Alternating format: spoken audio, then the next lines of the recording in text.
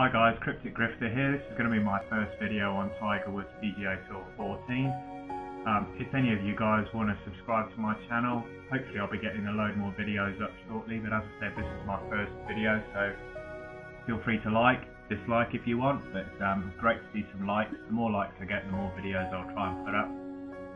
Similarly, if you want to join our country club is Scales' Army. There are still some spaces available. And if you want to watch some of Scales' videos, Scales is the owner of the country club, Scales311 on YouTube. He has some great videos. Really good player, plays on simulation. So yeah, be sure to check him out. What I'm going to do today for my first video is I'm just going to do a quick Legends of the Majors. I have done a lot of these already, but I just want to continue with this on. In fact, I'm probably going to do a short video now. I've actually done this one on Legend status already, but I'm going to do it again because it's only going to be a short video for my first one, so hopefully I'll see you guys again soon.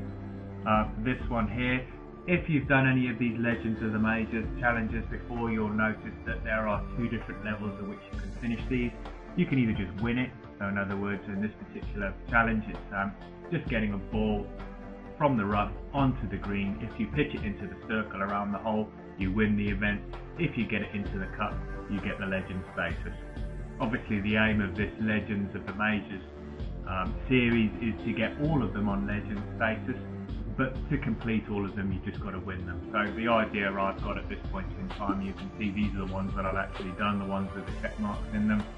And the ones with the silver check marks are the ones that I've literally just passed. The ones with the gold check marks are the ones where I've actually achieved the Legend status. So I'm just going to show you how this one works, and then hopefully on the next video I'll do one that I haven't completed in the past. Okay, let's wait for this to load up. And this one is Graham McDowell repeating, I think it's Graham McDowell repeating Tom Watson's shot. Nicklaus said afterward that a golfer could drop 1,000 balls in the position Watson was in on the 17th and not get any of them close, much less one in the hole. Watson had bested Nicklaus again at a Grand Slam event, and it was the 18th time that Jack would finish second in a major. Alright, so you can see that they've given us Graham McDowell. The object of the exercise is to get the ball within this circle here. You can see this area here. If you get it within there, you complete the challenge. If you get it in the cup, then you get the Legend status. So let's have a look. So this is flowing from left to right, as you can see from the green grid. Go down and select this.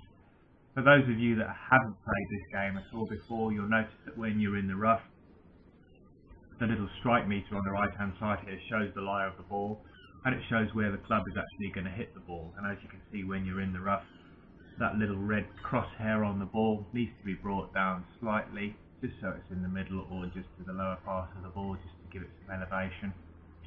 And then what you do, take a quick swing, and you'll notice that one's too hard.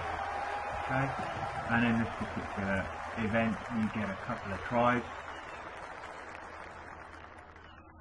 There you can see a chance at the top there, 0 of 1. I've got 1 remaining, so let's try this one again, and let's not try and hit this one as hard as we did the first time. So let's take a slower backswing, and that's a bit better. And as you can see, it didn't go in the cup, but it's in the circle, and that's enough to win the challenge. Alright, so that just gives you a short explanation of the Legends of the Majors and how they work. Hopefully I'll see you again on the next video. Feel free to like and subscribe, and I will see you guys again very soon. Thanks for watching.